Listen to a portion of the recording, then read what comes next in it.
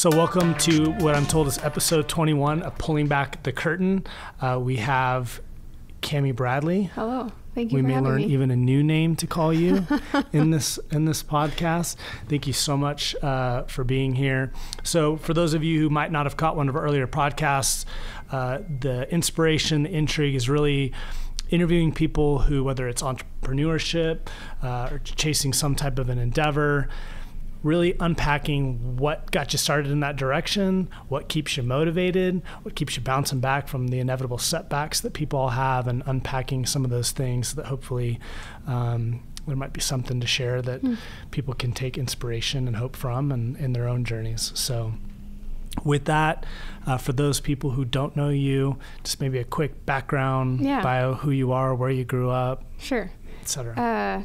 I'm Cami. Mm-hmm. I grew up in Spokane, born and raised. I've honestly been to so many places in the U.S. now and outside of the U.S., and I still love Spokane. Spokane's still the place. It's home. Yeah. I really love everything about it, and not in the way that's like, oh, my family's here. They are, but also just everything about it. So I am a photographer and a musician.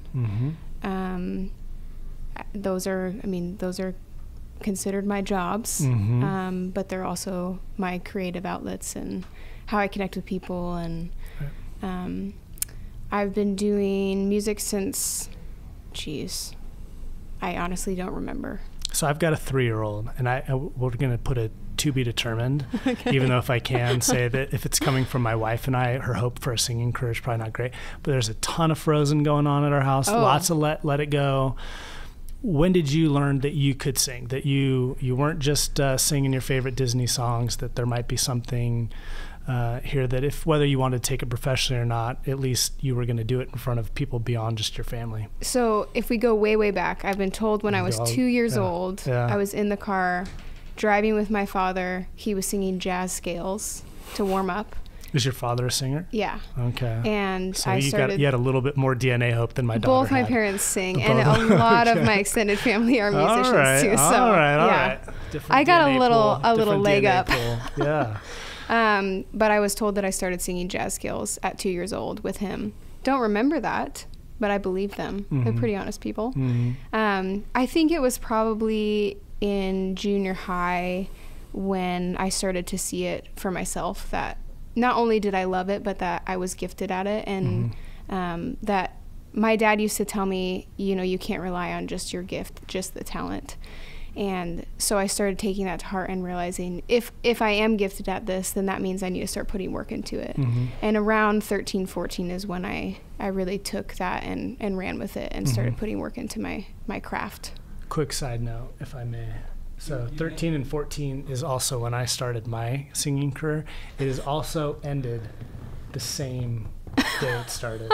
So what was my it? own humbleness aside, I was selected, I don't know if you got this honor or not, Cami, to be in a select group called the Knights at my junior high. I have six guys out of the whole choir in Clarkson, Washington, pretty big pool of talent, to have a special song done, right?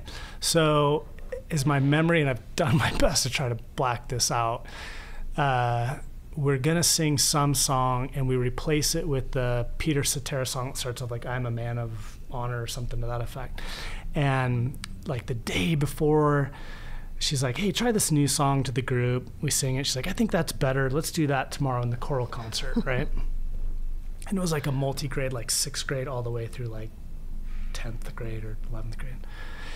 And she's like, I really think you guys should take the sheet music out there.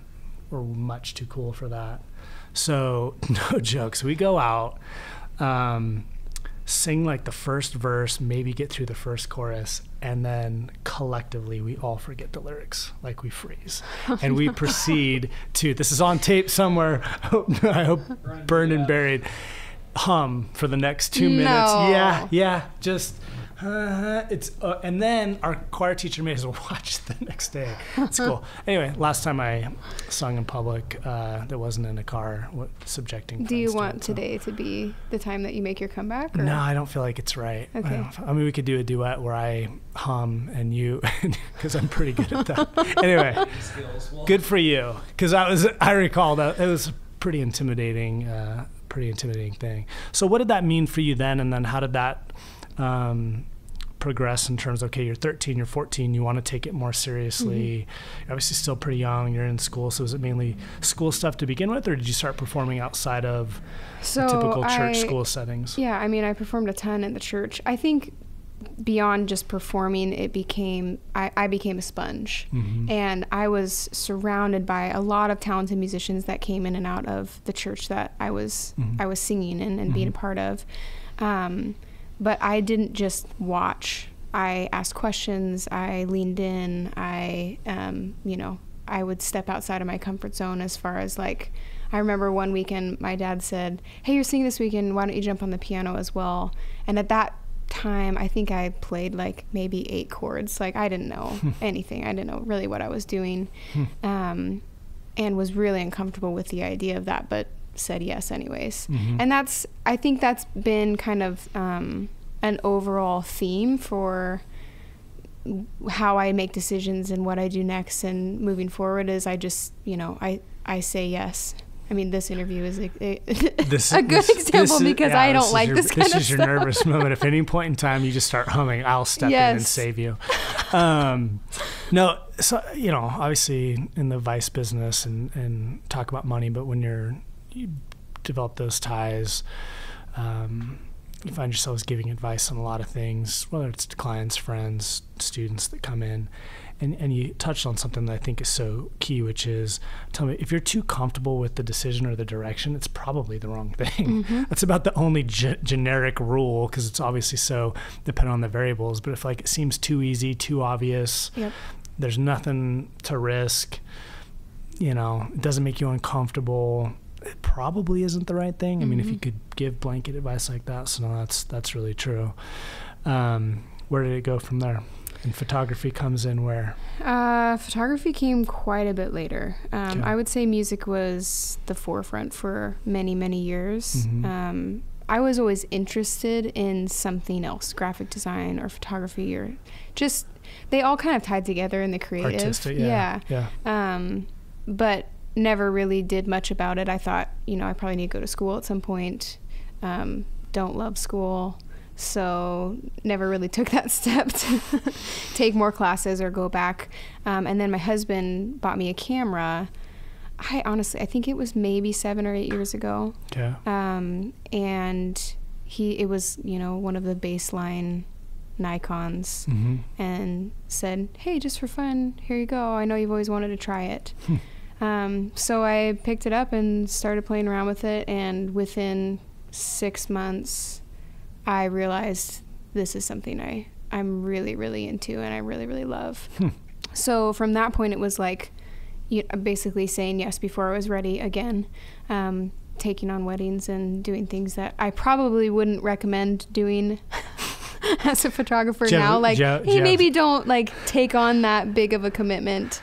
Ruin someone's entire day. Did you do that? Did you ruin somebody's? I didn't. You didn't? I have yet to ruin someone's entire day. You avoided that? More than a few friends who got green toned pictures back from their weddings. One of them may work in this office. I have lots of friends who lost their photos completely, who don't have any. None? No, because they hired the wrong person. Yeah, Jake in our office, I think they got a few good ones here or there, but I think more from friends' iPhones than actually the person they paid to take their pictures. Oof. But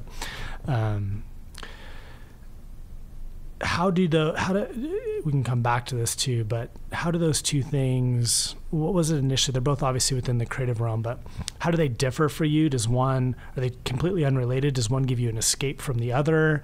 Do you grab inspiration from one for the other? A little bit of both? Tell me about the interplay between those two different outlets that you have. I think that the only tie-in for me in both of my careers is the relationship aspect. Both are very, very highly predicated on making relationships and personality and, you know, keeping things moving because you have something authentic. So other than that, like, they really don't ever mesh unless it's I'm singing at a wedding and also photographing it, which has happened. Are they both always on for you, or do you find yourself taking breaks from one to go spend more time with the other? Or? No, they're both always on. I mean, in different ways. I have seasons, obviously. Sure. Photography, when there's sunshine, it's ramps busier. Up a bit, yeah. But I would say I pretty much juggle them the same amount of hours per week. And they help each other because oftentimes, you know, I'm shooting a wedding and then I get on an airplane and I fly to Germany and I edit those photos as I fly to Germany. So it's like they kind of go hand in hand with how the hours work and putting the work into each one of them. And not to say that there aren't times where it's like, you know, I'm up to my eyeballs in work because I don't say no to something. But I really do love them both to the same level. So it's really hard So photography caught up quick then. Yeah, it did. I mean, if I were to be like 100% honest and I had to choose, I'd probably say music barely beats it. Sure. But depending on the day, photography has we'll get perks. To some maybe work-life personal balance stuff later, but in terms of those two businesses, you mentioned sometimes you take on too much. Have they found a good equilibrium? Did that take a little while to find that? Have you had to put some disciplines, or safeguards is probably too dramatic a word, but just scheduling around it so that you do maintain a healthy balance and keep good energy? I'm pretty bad at that. I say yes a lot. Okay. Is this something you're just owning, or are you going to try to work on it, or have you tried to? I'm owning it. I know I have tried to work on it. I'm comfortable with that. The past year, it kind of caught up to me just because there were things that I couldn't do with music because I had already made commitment to photography. And weddings are a huge example of that because someone books me a year out and then I get called on a tour. You know, what do you do with that? Because both I have contractual obligations too. What do you do with that? Well, this past year I actually set up a system so I subcontract out. I have a team of photographers that basically take over what I do if I have to go.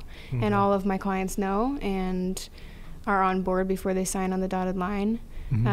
So I've created systems in order to be able to not back out of things, because when I commit to something, I really want to make sure that I'm in fully. You get all of me, even if, you know, I'm not there for the 8 hours. I'm there in every other way possible.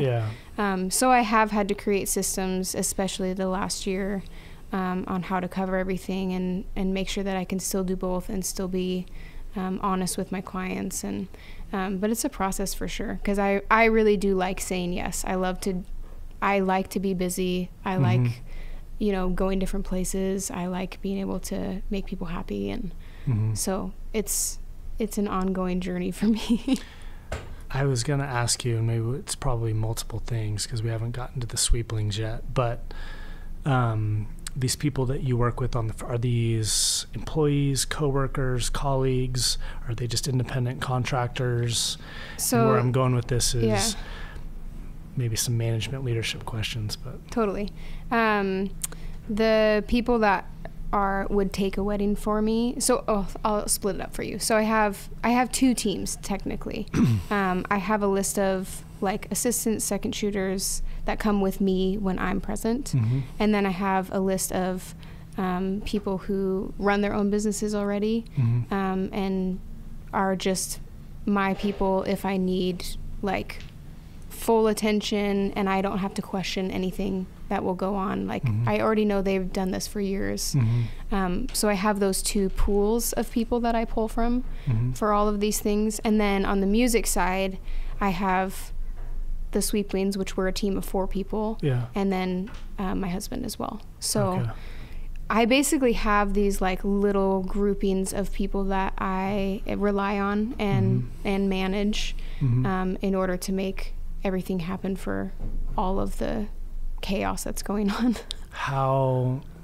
maybe give me some lessons. So one of the things I found, I'll start, maybe give you an example, is I was a pretty good leader, good at vision, good at inspiring, not a great manager, not great at, I'd be like, Cami, this is what we're going to do. I'm like, great, sounds like a plan. And I'm like, okay, go get it done. And they'd be like, what are the 10 steps how do I, and I was like, for me, some of it was intuitive, that maybe, whether it was experience or just came natural, but I didn't think to put all the lines down. That's still a work in progress. I think I'll always be much more naturally a leader, not as great of a manager. It takes a little bit more forethought and work. I don't know if that concept makes any sense to you, or what have you learned about yourself as a leader, as a manager, how those two things different that again might have caught you by surprise before you started being in that type of a community? Yeah. So I would say I grew up under really, really good leadership. I was on staff at Life Center Church for, I can't remember how many years, 7 or 8 years. And my parents were my bosses, and they were probably the best examples of leadership I could have ever asked for, as far as vision and, care and all of that. Then I married my husband, and he's an amazing leader as well, but he is definitely a visionary. He thinks big picture, and he thinks so beyond the scope. Yeah. So I feel like I was modeled 2 things before these businesses even really started. I was modeled these 2 different types of vision and leadership. So that first one being a little bit differ from leadership, or more of the management component? Yeah, the management part of it. So my parents are really good leaders, but they also blend together and make it very, very detailed. Yeah, there's lists, and this is how you get it done, and this is how you care for people, and this is why you do it, and this is how you do it. And then my husband is more of like, let's shoot for the moon. Yeah. And every time he comes to me with something, I'm like, you are insane, honestly. So I was really lucky because I had learned the skills and tools really early on to have those like bullet point ways of doing things. So I'm a list maker. I like things to be very organized. I want to pass things off to you in a way that's like, this is exactly what you want to do. If you want it to be the way I'm running it, this is what you're going to do. But then on the flip side of that, I have this man in my life who dreams big and pushes me to do the same. So there's many, many times where he's come into my business or my thought process and said, okay, I know this is the way your list says, but what if you did this? And that's pushed me now to my own thoughts to say, so if I'm hearing you correctly, you come from maybe a little bit different position, where I'm more the vision, big, sounds like more like your husband. I come from the other side, of the management, leadership, detail thing. That's interesting. That's probably helped you with your group. They're both so valuable, but it's an interesting dynamic when, at least for me, you go from just having to take care of yourself to having to take care of or be a part of or in relationship with so many other people. Sure. But for you then, what did you do? So did you take that and go, okay, then I need to hire somebody who will be able to organize those things and manage these parts so that I can be the vision? Or did you have to learn how to do both? I think it's a little bit of both. So when it comes to, 10 Capital in this company, initially I looked within. When this realization started to dawn on me, you're like, okay, I got to fix this ASAP. And so you looked for, obviously my partner, Jake, very detail oriented, likes to take something and help go implement it. And so it was looking within, because we didn't have a lot of money. I mean, there was no, let's just go hire a bunch of great talent to fill in these gaps. There's the companies. So there was that coupled with, hey, you just need to learn some stuff, and maybe this isn't as natural or fun for you, but it's important. And so, getting those in. As the firm's grown, not that I would say the first 2 went away, but we've then brought in more talent whether that's, kind of outsourcing financial officer type roles, bookkeeping, things like that, to help understand where things are going on that front, to compliance, just so many different things. So now it's more of a combination, right? Which is neat. And I've kept a lot of it outside the firm so that people can come look in with fresh eyes. That was another thing that I didn't want groupthink setting in, where we just kind of, whether we had a great list or not, it was just our list, and there became something sacred about it, as opposed to, hey, are we evolving and are we being dynamic? 'Cause I've been part of organizations that just kept doing things the way they'd always been done. Yeah. But yeah, it's a balance for sure, because I definitely see people who are not good at something and they focus all their time and attention on that thing that they're not good at. And if you do that, then your skill that you are good at never grows and never gets any better, because it just kind of lays dormant because you're already good at it. Yeah. So I think it really is, finding the balance between pouring into the thing or hiring the thing that you're bad at, and then investing into the thing that you're good at. Yeah. Or conversely, just denying that you're not great at everything. No, I think that's it. And I know read a lot about it, because it forever was, whether it was how people felt they should do things, or maybe it was the old school coaching of, hey, you need to turn your weaknesses into strengths, right? It was kind of a thing where it seems like the modern logic is, you may want to work on them and make them functional, but don't detract from your talents, your gifts. That's where you want to spend the majority of your time. What now is photography, obviously that might be more event driven. When it comes to the music, you write a lot of your own stuff? Where do you find inspiration? Because I've never quite, even some of so for me, music taste runs the whole, certainly I've heard you sing, but in terms of just general, I don't care whether it's someone like The National, who might be more artistic and dark, to some things that are pop. Sometimes I read lyrics and I love the song, and I'm like, I don't think I would ever write that, because it does make sense, but it doesn't make any sense. How do you think through the writing process? And do you ever have any of those struggles where, like, this sounds silly, but then you sing it and all the time it's wonderful? Yeah, actually, that's a huge part of songwriting. The way that it's said or the way that it's sung can make or break the lyric. And for me, inspiration comes from everywhere. But personal experience is what makes those things work, which makes good songs work.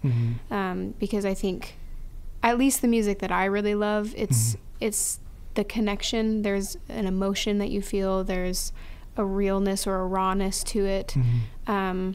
Obviously the things that are on the radio are not always that. They're like, really peppy and poppy, and some of them are just amazing. There was that song about lipstick or lip gloss or something like years ago, and I'm like, I just took a little hard. I'm like, this is why you were never meant to be in that, because that song producer made gazillions of dollars. Like, it's the dumbest thing I've ever heard. It's crazy. I think pretty much synopsis, in my opinion. I'm getting to be that old guy now, but like how I feel about most pop music these days. I was just watching Songland. Have you heard of that show? So it's I've got it's a 3-year-old, so like I kind of checked out on the whole pop culture thing like 3 years ago. No, it's this new show, and it's all about songwriting. I mean, it's all about songwriting, Sure. But there was this song that came on. We just watched it last night, and the lyrics were so cheesy. It was like, what was it? Be nice, be something. And it was like the cheesiest thing you could ever heard. And they like show a sheet of the music on the table, and you read the lyrics and you're like, okay. And he started singing it, and I was like, well, that works. Dang it. They made that work. And I could never write that. Yeah. Because I would literally write the lyrics out, or even sing, and they would, my husband would be the first one to raise his hand and say, no, you're not showing that to anyone Tell ever. me about that, because I was going to ask you about that. Like, maybe an example of each, and not specific story, but even more than that, how it made you feel. A time where you wrote something, sang something, combination thereof, and you thought, this is just not good, and then other people stepped in and you were wrong. It was good. People loved it. It was great. And conversely, something where maybe you did something like, this is my work of art, and you did it, and whether it's your husband or someone else, like, that's awful. Okay, has it ever happened to you? Or the first one happens every time I write a song. Okay. Really, truly. I am a little bit, I am a pessimist when it comes to my own music. Every time I write something, I'm like, probably not good enough. So I really use the people that I trust to help me temper my own thoughts and feelings on my music, because the first thing I usually think is it's probably not good enough. Yeah. But that's kind of part of the music process anyways, is you just have to sit down and lay it all out there and go. Only Kanye West, I think, it doesn't really matter. Thinks everything that he does is the greatest thing. Good old Kanye. Ever. It sounds like most artists struggle with some type of thing. He's just like, I'm killing it. I'm still killing it. But on the other side of it, so I'm in a duo with a guy from Alabama called the Sweeplings, and his wife is... we have probably a million stories like this, but we were writing this song. We were both pretty excited about it because it was a little bit different than something we had written before. We write a lot of sad songs, and it was a little bit happier. And so we got done with it. We showed her it, and both of us were like smiling, like, how proud are you of us? Because we just wrote a happy song and it's actually good. Like, it's not cheesy at all. And she sat back in her chair and she goes, well, it's not going to win a Grammy. And we were like, what? Like, but would it sell 1 million records? Right. Does it have to win a Grammy? But we ended up rewriting the chorus of it, and it was way better than She was right. Yeah, she was right. So you have to surround yourself with people that you trust to be able to speak both, I think, into your music, into your life. Otherwise, you're just going to be... Do you take that criticism well? So, since you're already coming from... to use your word, a more pessimistic place, a little bit of doubt, how do you respond then when someone, I wouldn't say feeds into that, but like says, you're right, Cami, that isn't good? How do you not let that be defeating? It's pretty rare that it defeats me, mostly because it's the patterns that I've set with the people that get to say those things into my music. For the most part, they're very encouraging and helpful in the process. So even if it's criticism, it's, hey, this is a stepping stone to get you to something better. And I don't remember a time that it hasn't gotten me to something better. It's very rare. So you've never had a situation starting up where you say fine. Like, you're wrong, this is awesome, and I'm not changing it. Yes, there's been a couple of those. A couple of those too. But I'm not always right. 50-50 on those. No, but you're right. There are moments where I kind of stick up for what I think should be there. And especially with my husband, we will kind of go back and forth on it for a while, and one of us will eventually concede to the other, like, oh, you know what, you're right, I was missing that. Or he'll stick up for himself again and say, I think this needs to change. This is a work in process and thought. Let me know if this doesn't make sense. I've always felt like, in some similar ways, because I think, again, unless someone's perhaps just pathological and never doubts or questions themselves, I'm not sure what that would lead to.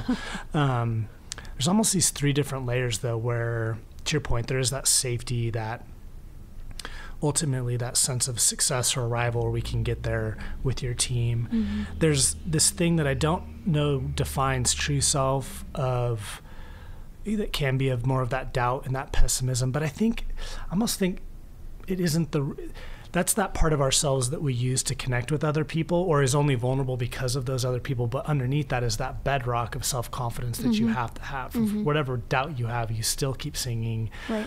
I still keep trying to do new things in the business world or within the community. Again, kind of like that leadership management thing, but obviously in a different way of just understanding some of those nuances of, like, because I'd start to find myself on the one hand feeling vulnerable, feeling hurt, feeling whatever it may be, questioning, doubtful, but then just this well of strength underneath it. Like, if I got backed up eventually to this wall, then I could almost feel myself push back off that wall of confidence and strength of, like, whether this thing is or isn't good right now, I can get it there. Do you think that it's push back into that other group? Confidence, or... Because I don't know if I fall back to confidence. Yeah. But there is something there. So I don't know if it's like passion. Like I love it so much that I don't really care. Yeah, I don't know. I mean, it's in process thought, Cami, so we can flesh this out. But no, there is something. I'd find myself surprised because even in some of those moments of doubt, of weakness, of hurt, and vulnerability, I mean, it can manifest in so many different ways. All of a sudden I learned to, even when I couldn't feel it underneath my feet or behind my back or whatever it was, trust that I'm going to hit that or it's there. Right. You use it, like lean into that, trust in that.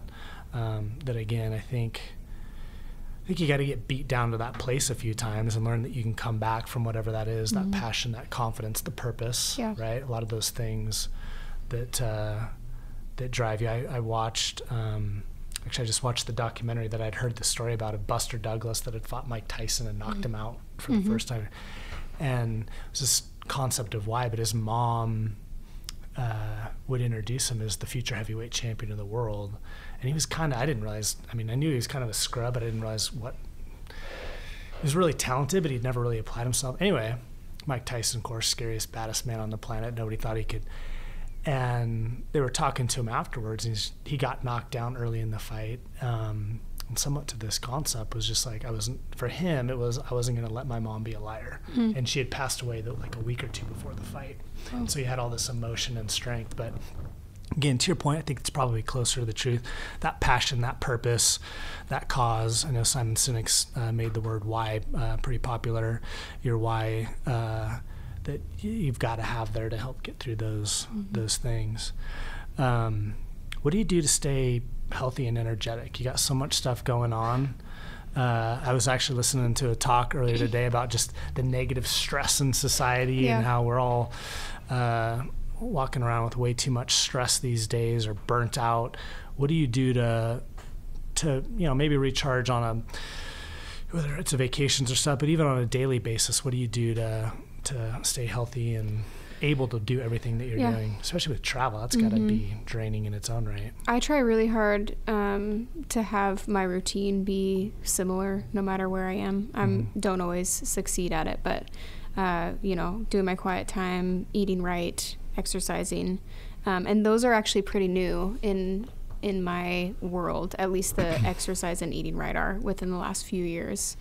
It doesn't have to be a big deal when you're 17 and then exactly then all of a sudden you get stressed, you get work, you get older. I started to notice some changes a few years ago just in my mind of like, I can't, keep making these choices and waiting for different results. So made that change, and I've noticed it be huge for my energy level and the routine of each day. Tell me a little about your routine. What are you doing? Well, I just started with a trainer. Okay. No, I've worked out with one for a few years. People are always like, well, you were a college athlete. And I'm like, I need somebody who's going to make me have to get out of the bed. See, and I never did that. I was not athletic growing up. I was the drama girl, do theater and singing at church. And so I played soccer until I was like 12, was pretty average at it. And I don't like doing things that I'm average at. So I started working out a couple years ago and realized I'm not good at this. Like, there's a lot of skill that goes into doing things properly and making sure your body is doing things right, and there's habits. And so I started with a trainer this last winter, and my goodness, he's kicking my butt. So that's been a new thing. And eating clean, which is an off and on process. But when I do, it's a game changer for me, especially in just my my mental stability. Not stability like I'm, sinking into the ground, but just I can see a change in me, and food is like a huge part of that. I was the super skinny kid. My grandfather used to make all sorts of non-PC jokes about how skinny I was back in the day. So I would just eat, lift, do whatever I could to put on a little bit of weight to play football. The putting on the weight thing isn't as big of an issue when you're 42, but for me it was so the cardio was there for part of it, but I wasn't a cardio guy. That was kind of my point. Like I never had to develop that skill set. I was a quarterback too, so it was like 3 drops, maybe a little sprint. I wasn't going off for a distance run. And yet, those, whether it's stress related, again, as I start to kind of understand now more that fight or flight mechanisms and cortisol in our system and what role cardio can do and really strenuous workouts, it becomes critical to. I made 18 months ago super diligent. I had started doing some running, but I can always work Peloton into a podcast. I think the streak's intact, 21 and counting. But no, just something that really makes me sweat in a day. I've just found, for me, I mean, it does take me back a notch. And when you're talking about being a husband and a dad and not wanting to, or colleague, employer, like not be exploding at people and have that balance, it was critical to like get that cathartic sweat out every day so that I can bring it back. So eating's a different thing. For me to trying to understand now around inflammation and foods that create more inflammation, I think is huge. Again, another thing I'd hear my parents say, they're like, I feel swollen today. I'm like, I have no clue what you're talking about. Yeah. Now, like I'm going to eat popcorn. I'm like, do I want my fingers to hurt tomorrow when I do this? I haven't gotten there yet. Like you think it's coming, Cami? It's coming. It's coming. You're a little younger than I am. It's coming. Where you're like, okay, yeah, no, but sugars and just those processed foods and all that stuff, it does play. Whether it's your age or the stress or work, certainly plays a big role. So there's this guy who's been lurking in your stories, your husband. You're traveling, you're doing all this stuff. He's obviously working at the church. How you got family, like you said, in town? How do you think through that balance? Are there some safeguards you've put up? Obviously people will talk about phones, but for you it's much bigger than that. Sometimes you're not even in the same living room or home. How do you stay connected with the people who are important in your life? Well, that is one area that I've gotten pretty good at saying no, and just out of necessity, because I can't be everything for everyone.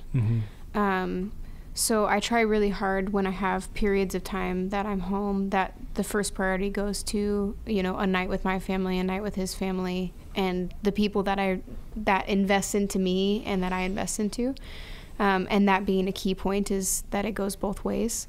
Because I have tons and tons of relationships and people that I love, but not all of them go both ways. They go one way or the other. And so I really try hard to make those relationships priority first when I'm home, and then everything else comes second. And obviously, there's commitments. So sometimes it's like, well, I've got a wedding this weekend, so what does that mean for seeing my family since I'm only gonna be home for 5 days?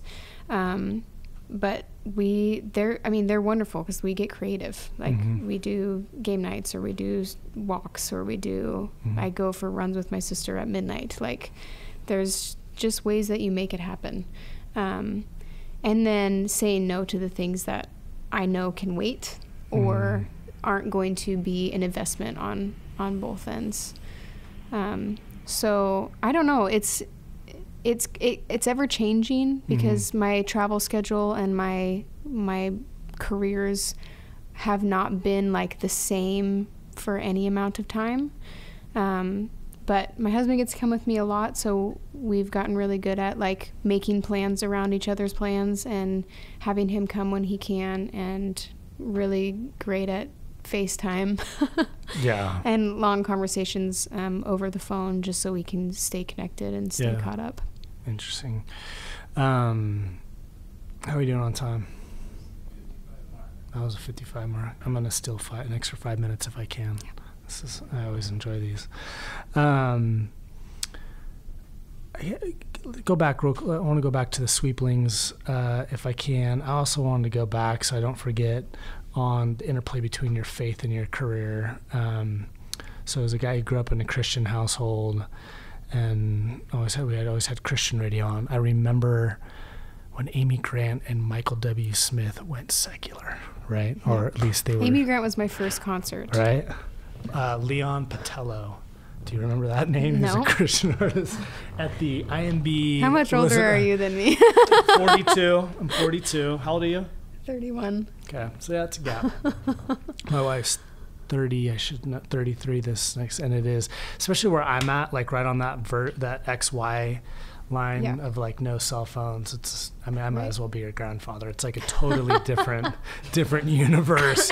How people were raised, how digital, you know, things that were, you know, different world. Anyway, how do you think? I know for some people that's an issue. I don't know. I would just be curious how it plays out in your career. And if Amy Grant was your first concert, someone you looked up to, it's a sticky thing for people to put into where they want to be able to be creative and emote, and their faith is certainly part of them. And it may be some underpinning even to a lyric that doesn't look at it on its face. But I know that's something that is tricky for some people. How have you thought through that? Is that an issue? Do you just not care? Yeah. No, it's very thought through. Yeah. I can't tell you how many times people have said, "Oh, I just wish you'd make a Christian album." And I mean, I volunteer at my church and write music for them, and we record things. So technically, I have. But I have very purposely not created Christian music on my own. I really feel like that world is pretty inundated with artists that are similar to me. And I have a heart not to be in it. I think that no matter... To stand out? Or? No, I just don't feel like my passion and my songwriting and my skill set leans towards Christian music. I write a lot of like dark and sad stuff. And I think that God is in that even, I mean, honestly, God's more in that part of my life than the happy stuff a lot of times, because that's when I need it, you know, that's when I need him, wrong or right. That's when a lot of us cry out or pray or see him for who he is. And so I don't know, I've gotten that question a lot, like, well, how does your faith play into it if you're making pop music or if you're in the secular world? And the simplest answer is just that he is a part of me, so it's going to be a part of everything that I do.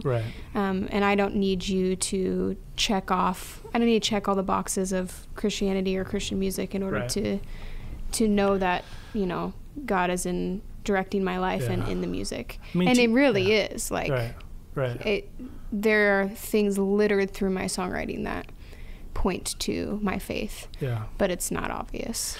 It's probably different because literally people will draw lines, and the art that's coming out is different. I guess you could say that may be the same for lawn mowing services or financial services, but so I think this is probably more applicable, at least in many respects, to what I do. It always, in the business world, it makes me nervous when people want to lead with that. Right? I always think of the people up the changing tables in the temple. It's like, just be about it. Like, you don't need to sell it. You don't need to try to monetize it. Just whoever you are, whatever it is that drives you, whether it's a faith perspective, just own it. It'll come out. If it's authentic, it'll come out.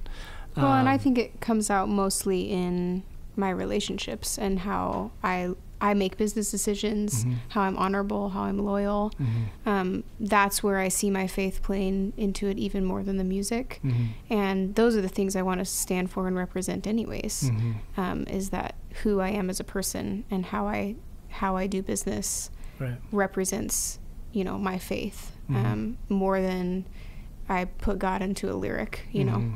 Do you purposely avoid putting God into lyrics? I do. Interesting. Sweeplings. And then I guess I do have one last question I wanted to get to, but Sweeplings, how do you do that it reminds me of the band Postal Service. Do you remember that band? They'd mail, I think they were literally mailing like 8-track cassettes back and forth back then.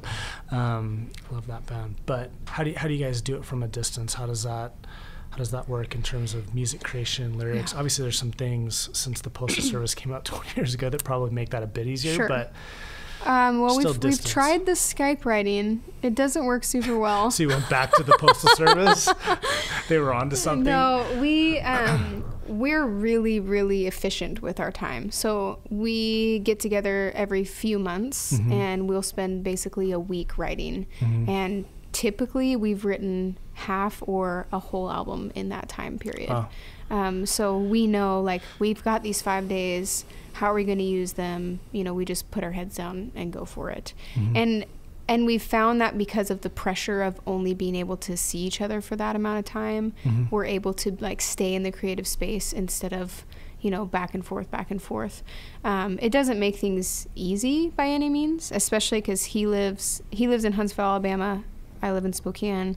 Both are, like, in the top 10 most expensive small airports to fly in and out of. So it's a chore every time we have to get together and figure out how to make it work, but we do. And somehow, because of that, it's made us better as musicians and better songwriters, because we have this, like, very limited box that we have to stay within, or time constriction that we have to stay within. And if you're not feeling creative, you just get over it and become creative. Really, truly. Because that would be, I mean, there's days you go to work out or go do a lot of things. You're like, I don't have it today. We don't have a choice. Yeah. It's like, too bad. You're sick? Too bad. Write a song that's low. You're gonna make a song about overcoming illness. We didn't get so much. I know, obviously, you had the tenure on America's Got Talent. Spokane was rooting for it. We didn't get into that. I'm sure. I thought we were going to be able to skip over that. We can't. We are. We are effectively. We're getting the buzzer. So there you go. That's how you can do an hour and not even talk about that. Last question. Second to last question. So this wasn't too painful? You said I'm cheating. Question. I'm like at the mic. I get to do all the two. There's two questions. It wasn't too painful. It's like 2, 3. No, so you might come back? I'll think about it. Okay. All right. I'll just renew my vows and trick her and have her show up. Oh, sorry, here's a mic. What's success for you? Like, what... I know it's a thing, talk about ends and means, but, like, here you are. Like, do you want to win a Grammy? Do you... Yeah, heck yeah. Heck yeah? Do you want to sell 1 million albums? Would one be more important? Like, is the photography just where you want it to be? Like, are there goals out there? Sure. For photography, I'm in success. I don't do any promotion, and I have the best clients in the world, and I get to work as much as I want to and say no to the things I don't want to do. That's a big claim, because you're working with brides, and that's an emotional clientele. I seriously love everything about my photography business. So I wouldn't say there is a next level for me, at least nothing that I need to attain. For music, it's a goal that's always moving. Obviously, the big ones I would love to win a Grammy. I'd love to, be known. But that's also filtered with a lot of fear for me, because I've never wanted success like that. I don't like being in the spotlight. I don't even really like performing. I've grown to love it because I love the process of start to finish with song, and then being able to share it with people who want to listen to it. But I don't know if I have like this big aspiration to be, well, I know I don't want to be famous, but I know that the things that I do want mean I could be. So they're all kind of tied together, and that's why my goals are always a little bit shifting. Like, okay, well, I know I want to win a Grammy, which means you have to be notable enough to be noticed, and people care about your music, so you have to, write something that's impactful and that means something. But I think for me, the goal that I always kind of keep in front of me is that I want to be proud of what I'm doing, and I want to be authentic with what I'm doing. And as I've done that, the people have come along to kind of move my goal forward. So it's like if I set this little goal in front of myself, whatever that may be, and I build the relationships and I have the authenticity that people want to see and want to feel, then there's like these little pushes that keep kind of happening from all around. And including within myself. So it's like the goal every day is a little bit different. Cool. Well, thank you. Yeah. No more questions. Okay. You're free. People can find your solo work. They can follow you at I am Cami Jane. Yep. That is your real name. That is my legal name. We didn't even get into that. Your legal name. So Cami, short for Carmen. I've always gone by Cami. But yes. The band at the Sweeplings, and the photography at Cami Bradley Photography. You got it. Awesome. Thanks. Yeah.